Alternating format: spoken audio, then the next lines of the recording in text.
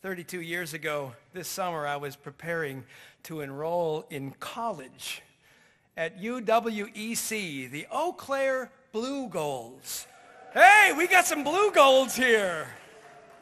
A beautiful campus, but a really odd, mythical-like bird mascot. I was not drawn in the least by the mascot. I was drawn by the promise, excellence, our motto, our measure, our goal. Well, just a month ago, Trin and I took our youngest, Mariana, on some college visits. And unlike her older brothers, who had no interest in exploring their parents' alma mater, Mari showed some inclination toward the nursing program at UWEC.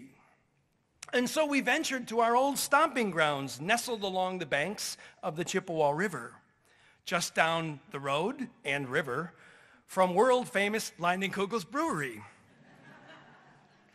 And would you know, as of late, I'm a little embarrassed to tell you, UW-Eau Claire has decided to keep that goofy bird mascot. After all kinds of voting, they voted to keep it. And to name it, of all things, Blue, B-L-U. Go figure. But I'm happy to tell you they have adopted a brand new, catchy, and clever motto. The power of and. The power of and. A wonderful counterbalance to the teaching of excellence and the formation of scholarly discipline. The power of and invites students to broaden their horizons, to become multidimensional by engaging in the musics or the arts or sports or clubs or service opportunities, to follow their passions and chase their dreams and become what we really want, well-rounded. What a welcome throwback to the old concept of a liberal arts education. Well, on our campus tour, we playfully asked students everywhere we went, so what's your and? And they all had an answer. So I wonder aloud to you this morning, as you go back to your home today and begin again your daily grind, that's that which you do day in and day out, what is your and? What makes your heart sing? What gifts are you employing? What dreams are you chasing that give you passion? I play a little piano when nobody is listening. Here's my premise for this morning. The story of God's presence and power throughout history is a story of and, the many. It's a story of expanding grace and abounding love. It's about widening invitations, not narrowing them. It's about planting possibilities, not eliminating them. It's about opening doors, not closing them. I love being a part of a faith tradition that dares to care more about giving permission than setting parameter. Who's in and who's out is not even a relevant question anymore in my book. That is an either-or proposition that separates, that too often is used by those of us within to make ourselves feel worthy and proud, and too often is used by us within to those on the outside or beyond to make them feel guilty or shamed or in fear of what could happen. If we are to be truly welcoming as church, we must begin with the presupposition that all belong period. We live in a both-and world, and we're called to be a both-and church. Both card-carrying UCC members and occasional affiliate connecting people. Thanks be to God. So much has been written about millennials as of late, and I know that it's dangerous to talk about millennials when there are spectacular millennials in the room, so I'm going to do so carefully. But much has suggested they aren't joiners of organizations and certainly not lovers of institutions. It may be true that this generation will be indifferent to an irrelevant church, but we can see here today and all around they will engage in purposeful, meaningful mission and ministry. I wonder even, in fact, if millennials are helping the church relinquish our either-or mindset. You on our rolls or are you not? In favor of both and valuing of people who intersect with church in a myriad of ways beyond Sunday morning. It's crazy. We live in an interconnecting and ever-blending world, and yet what do we do, maybe to secure ourselves? We gravitate to our corners. We yearn for our separateness, our politics, dominated by either or. You red or blue. How desperately we are in need of the color purple once again. Both and ideas that can be in the middle, where we can struggle and have tension, but we can talk. Our foreign policy is friend or foe. It's just defined. You're either with us or you're against us. But in a complex world, such oversimplification means we sometimes idolize without putting a moral compass to it. And we sometimes demonize prematurely because we don't fully understand. Even our stances on justice, though courageously prophetic, can be so off-putting and non-starting to those who aren't quite there yet, so that we lose valuable opportunities to bring people along in the best sense of that phrase. A both-and approach allows us to say, in the words of Luther, here I stand, fully advocating for LGBTQ community. Here I stand, emphatic about the Palestinian right for a homeland. Here I stand, unwavering about the Paris Accord, and no level of reckless abandon on one person's part will stop progress. Here I stand, committed to the welcoming of immigrants and to black lives because they matter. Yet we can have these conversations in ways that transcend our angry polarities. We can honor people because all people are God's people. And we can know that while we disagree with their perspectives, there might be common ground in which we could plant seeds that just might take root. In many ways, God is calling us to be the church of both and, to embrace new dimensions and fresh expressions of Christ-inspired community, while at the same time preserving our essential truths and the beloved practices that we cherish. Did you notice the church out of the box? Isn't that great? Did you notice the church? It's not up here. It's still connected to the box. We can be the church of both and, a little out of the box and yet anchored. Why would we default to be the church of either or when we live in a both-and world. Years ago, I was confronted with that awful conundrum that ministers see coming about 14 miles away and run for the woods. Contemporary band or traditional organ? And I said two things. I'm not splitting services. We have two services, beloved people in both, and people love both in both. We're not going down that road. Second, what about a grand piano? Anybody think of that? And they all rolled their eyes, and a year later we had purchased a grand piano, and we had a clavinova that could play beautiful organ music, and we had a contemporary band singing. And we blended it all together, and as crazy as that may sound, it was an expression of the church as both and. And so we learned to appreciate pews.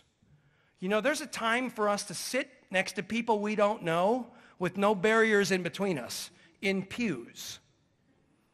And we appreciate chairs because they're mobile and we can make space for the communion table the next morning. And so we learn to appreciate high church with all of its liturgy and weird church with all of its craziness. We learn to appreciate robes and stoles and jeans and Birkenstocks. We learn to appreciate tall steeples and storefront worship centers, organic gardening gatherings and dinner sacred conversations. We learn to appreciate protest rallies and socially conscious investing. It's all church.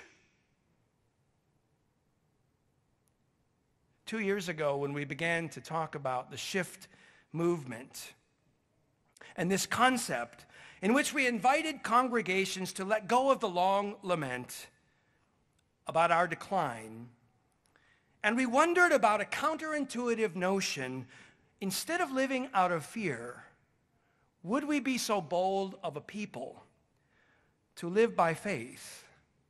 What if we cultivated mission passions and chase them with the same tenacity that we tend to our budgets and we take care of our buildings? We discovered two things. Many, many congregations around the conference have come alive to the first. Such mission passion around some ministry, oftentimes when it streams out into the community and there are partners with you, is enormously energizing and exciting and is a catalyst for renewal. And second, that maintenance is still important. Because so long as we have buildings and budgets, that has to be on our radar screen. And so we are a both-and church. The Apostle Paul, for all of the criticism that he could get from a vantage point this many years later, the Apostle Paul lived in a dualistic world, heaven and hell, sinner and saint, spirit and flesh. Yet he was an incredible proponent for the church of both and. Shaped by deep sensitivity to his Jewish roots, he was also influenced by a wider Hellenistic world and gained appreciation for the Greco-Roman people. Indeed, he advanced the doctrine of justification by faith, but he also saw good deeds as the rightful expression of that faith. It's the classic theological question, and I love the song, By Grace, you know. We are here because of grace alone. He was a traveling evangelist, teaching how to grow and build the church, but he was also a strategist, a congregational coach, telling them how to get along. He may have been the first churchocrat without any authority. Many have come afterward, which means he gave us the earliest expressions of both covenant community and autonomy in community. And we in the United Church of Christ are at our best when they are in healthy both and tension. Paul's interest is our interest. The uniting of the church. He gave wide permission for Jewish Christians to maintain their rituals, unless they provided stumbling blocks. And for Gentile Christians to be fully welcomed into Christendom without subscribing to the prerequisite traditions. I dare say we could use a little lean-in, both-and Pauline theology, for the era of collaboration is upon us. I thank my God, said Paul, this many years ago. I thank my God with joy because of your partnership in the gospel of Jesus Christ. We no longer live in a world of simple categorization in which people are either confessed believers or avowed atheists. Frankly, the majority of our society lives somewhere away from the extremes in the middle. Even as we are living into a post-gender era, don't assume you know all about my identity. We are also living in a post-religious labeling era. Please don't put me in a box, but work with me where I'm at. And the beauty of this growing spiritual amalgamation is that diversity is all the more welcome. Conversation is all the more rich. And collaboration in pursuit of a kinder, more generous, and equitable world is all the more possible. It's taken the church a long time to come to grips with the reality that God blesses where God blesses. Wisdom blows where she blows. And that we on the inside neither own truth nor bask in privilege. For both the spiritually but not very religious and the devoutly practicing share the sacred. Gone are the days when we should compete. We should connect. So if we are going to continue asking the question, friends, when will all of those heathens out there come back to the church? We darn well better be asking the question, when will this one, oftentimes too sanctimonious and overly sure, when will I take to the streets to partner at the intersection of church and culture? That's where authentic community can be built. That's where real lives are changed. That's where love is tangibly demonstrated. And that's where there is no longer the assumption that the Great Commission is about acquiring people and gaining pledges. It's about embodying Christ and demonstrating the gospel of compassion to the world. So let's end where we began, with the power of and think about the intersection of church and culture, the cross, that vertical beam that could very well symbolize for us praying at the feet of Jesus and lifting our steeples to the heavens and all of the institutional beauty that we have known and loved, which we dearly want to preserve in whatever fashions. And yet that intersection at the heart of Jesus moving out to the hands. And the calling for us to be the church of the crossbeam in the coming years. And to stretch the hands of Jesus to reach hands that are not even of Jesus, but will share mission and deeply desire to make this world a better place. I wonder for you and your congregation, along the cross beam of the intersection of church and culture, what could your "and" be? How could you help do justice, love kindness, and walk humbly for the sake of this world? In a moment, we are going to take an offering. That offering will go to help sustain 2 of our justice ministries. Lutheran Social Services, which participates in many of the refugee resettlements throughout the state of Wisconsin, and the resources we will need to share about conversations on race, which will take place, by the way, at many different access levels, understanding that some of the language won't resonate everywhere. And so as we begin to think about giving ourselves and going to our homes, I ask God to bless you, to bless the gifts in your heart, to bless the experience that we've had together, to bless the gifts that you will bring forth, that they may share in the justice of the realm of God that we yet seek. Alleluia and amen.